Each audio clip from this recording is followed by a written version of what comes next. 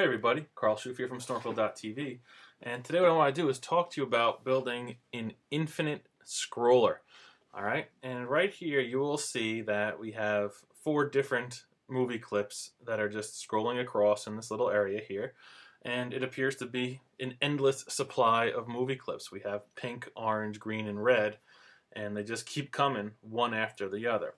And what I want to show you here is my lob off technique, where really what we're doing is after each tween, we're taking off whatever movie clips are hanging off over the end here and moving them back to the beginning. This is all transparent to the end user, but I want to show you exactly how we can scroll in any number of items and keep them going forever and ever and ever without actually duplicating anything. Okay? So in order to see how this is working, I have this toggle mask functionality built in, and you can see a little bit of what is happening behind the scenes. You'll notice after each tween, the end clip is being chucked back to the beginning. Now, that transition is all very harsh, but what I want to point out is that no one is ever going to see that when the masking is on. It all looks very smooth and clean, all right? Once the orange clip goes to the right, it's going to go to the left and then tween back in. Once green gets off screen, it shoots back over and comes in. Again, if I turn the mask back on, you'll see exactly what is happening. So what I'm going to do is show you a little bit of code that I'm using to take that last item and move it back to the beginning and do all the shifting around.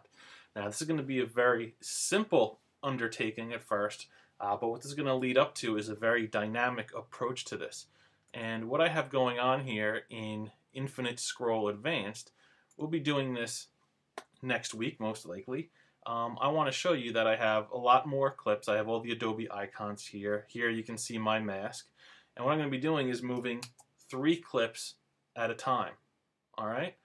And if we just sit back and watch, this is going to appear to happen forever, infinitely, okay? But it's using the same technique. Once it scrolls to the right, the last 3 items get lobbed off and sent back to the beginning. And if I turn the masking on here, you can see exactly that. Alright? So all 3 here, boom, go back to the beginning, and then the next 3 come in. Photoshop, InDesign, and Flash, get lobbed off, go back to the beginning. Now, when the masking is on, again, it's totally transparent to the user what's happening behind the scenes there. Now, why this is so super cool is because I can take this mask at any time, change its width. Each icon is 44 pixels wide. So let's just say it's going to be 44 times 2. All right? We're going to get 88. Let's just align these 2 things together here. And notice that I'm not touching any code whatsoever. Okay? So I've just changed the width of my mask, and that's automatically adjusting how many items scroll and also how many items get lobbed off. So if I toggle the mask, Flash and Flash Builder, boom, go back to the left. Photoshop and InDesign, boom, go back to the left, and then the tween happens again.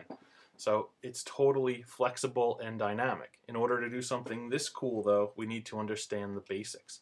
So one more time, let me just take the width of that mask and say let's make you 44 times 4. So that means that we will be displaying, and tweening 4 things at the same time. So let's just select the mask, do 44 times 4. We get 176, and let's just align these things to have the same right edge. Slide them over, and again, just watch. I didn't touch any code, right? Now 4 icons transition at once, and this can run forever, and it will look like it's just an endless loop of icons. When the mask is this wide, I can also say, you know what? Let's only show 1 item at a time. And to do that, let me just pull my actions out here. And I'm going to say the distance to scroll is going to be based on the width of one of those icons. So here I'm changing 1 number, but notice now that each time it scrolls, only 1 new icon gets pushed in, and only 1 new icon is going to get lobbed off the end and move back to the beginning. So here it's a very dynamic and flexible approach. So what I want to do now is just walk you through the whole lob off routine. Now, in order to show you exactly what the code is doing, what I have done is I've built this slow motion lob off effect. And what it's going to do is walk us through one step at a time the code. So let me just explain this real quick. Every time this container here tweens that has these A, B, C, and D clips in it, it's going to move 100 pixels to the right. Okay, so that's the first thing we want to do. We're going to do this scroll it function, and I'm going to tell this parent MC to move 100 pixels to the right. So I click this, and there you see the scroll. So we've moved the container 100 pixels to the right. Now what I need to do is lob off this D and put it back in the beginning. So what I have is this reset function that gets called whenever that tween has completed.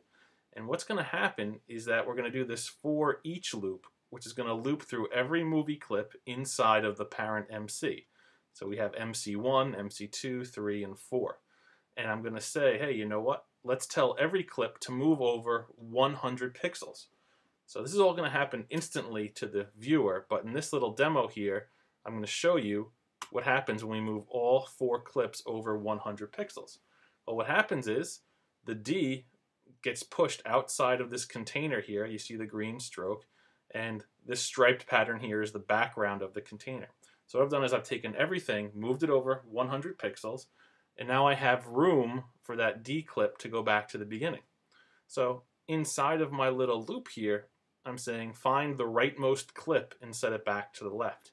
So I'm asking, hey, if one of these MCs has an X value of 400, all right, the width of this clip is 400 because each clip has a width of 100. So we have X of 100, 200, 300, boom, 400 is right here where the D is.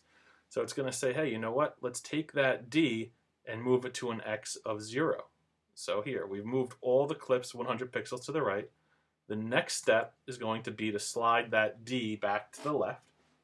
And again, this will all happen instantly. Well, now what's happening is that I'm seeing DAB. Well, I don't want to see that. I need to take the whole container and now chuck it back to the left 100 pixels. So once all that other shifting is done, I'm telling the parent to go back to its original start X value, which I set as soon as this Swift loaded. So if I hit step through, it goes back to ABC. So that's all slow motion. Now it says, hey, you know what? I'm ready to scroll again. So look what's going to happen. Everything's going to move to the right, okay, at once. And then we're going to shift the internal objects of that parent over to the right by 100 pixels. I'm going to take the C and lob it off. And then we're going to shift everything back. So it says DAB. All right. Now I'm ready to do another transition and bring the C in. So I have CDA. Again, I have to get B back to the beginning and be left with only seeing CDA right here. So we're going to slide everything over, take that B. I'm out of time. Oh no. Excuse me. Let's take that B, slide it over, and then move everything back, and we're back to CDA. What I want to do now, hey, if you have the time to stick around, I'm going to build this from the bottom up and just show you how it all works, in case you're not familiar with how the for loop works or any of that. So let's go to infinite scroll start. All right, and here I have the same basic setup. I have this thing here called parent MC. Inside of it, I have MC1, MC2, MC3, and MC4.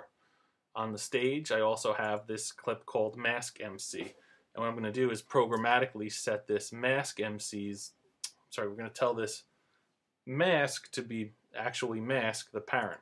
All right, we'll talk about that in a little bit.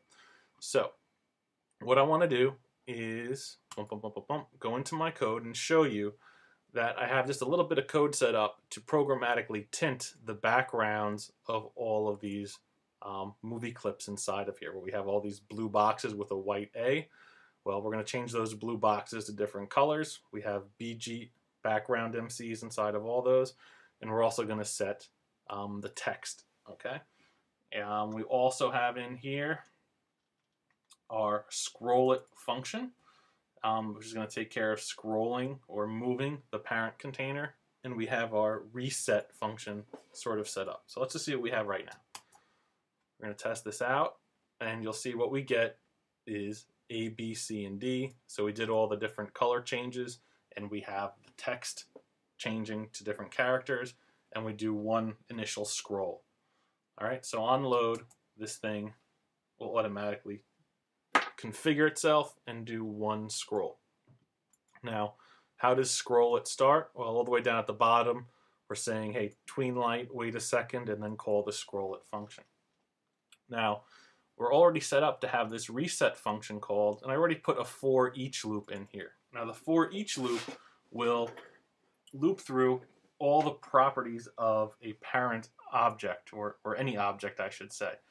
So if I do a for each loop, what I'm doing is literally going through that parent movie clip and getting all of its child properties. So let's just do this real quick. I'm going to trace out the value of MC. And what you will see is when that tween is done, the output says, hey, I have 4 movie clips in there. Okay, so it knows that there's 1, 2, 3, 4 clips inside of the parent. Now, I told you in my slow-mo version, what I'm going to do is offset all of these clips over to the right so that I have room to take the last clip and bring it over to the left. All right, so I'm just going to say, hey, each MC, your X is going to be adjusted by 100 pixels. So now once that tween finishes, boom, you'll see we have this little bit of a jump here. Okay, now I want to take the D and bring it back to the beginning. So I'm going to be asking the question, I'm going to say, hey, if the MC that we're currently dealing with has an X value equal to 400, then we want to lob it off and move it back to the beginning. So we're just going to do this. I'm going to say, boom, MC.X equals 0. So we made space for that last movie clip from the end to go back to the beginning, and now we're putting it there. So here you'll see that the D jumps back to the beginning, and we'll do that one more time. Slide, D goes back. Again, this is all going to happen instantly. If we want to see this in slow-mo, no problem. All right, what we just did was this. We had everything move, we slid everything over 100 pixels, and then we took the D and we moved it back to the beginning. So that's how far we've gotten so far. Now the last thing we need to do is offset everything back to the left again so that everything lines up. And by that I mean, let's just do the slow-mo version one more time, sorry. So once that D comes back in, well, we want everything moved over to the left so the D is off screen. So we got to shift back. Okay, we want to do that move right there. Slide everything back so that we can slide the D in. So what we're going to do is this, go back to my actions in my start file. And once we've moved that thing out of the way, we're then going to say, all right, outside of my loop, let's just format this code so it looks nice. So once we've looped through everything, we're then going to tell the parent MC that its X should be equal to start X. And what's start X? Well, as soon as the file loaded, I recorded the current position of that parent MC. All right, I'll show you why I did that in a second. All right, so let's just go through, and there we go. Toggle mask, try it one more time. We slide, and then the D jumps back to the beginning. You can't even tell that everything is being offset. It's happening in an instant. Now that that D is back in the beginning, it's now time to slide everything over, the entire parent, over to the right again. So this is how our loop is going to become infinite, because once the reset function runs, it's going to call the scroll function one more time, or scroll it. So I'm just going to put in a delayed call here. TweenLite dot delayed call, and we'll wait 1 second, and then we'll call scroll it again. All right, and so that's it. There we go. There's our infinite scroll. We're going to lob off the A, bring it back to the beginning. Same thing with the D, the C, all that. If I toggle the mask, you don't see any of that behind the scenes. You can just sit back and watch, and the scroller will play forever and ever and ever and ever and ever. turn the masking back on, and then you can see the whole lob off routine. Again, this is a very simplistic approach, but we are heading into a realm where this is going to be much more dynamic. Again, if you want to just see what we have waiting for us, go back to the advanced file one more time, and here we're not lobbing off just one clip, but another. I think the dog has something to say. Alright, so there we go. We are lobbing off one clip and then bringing it back to the beginning.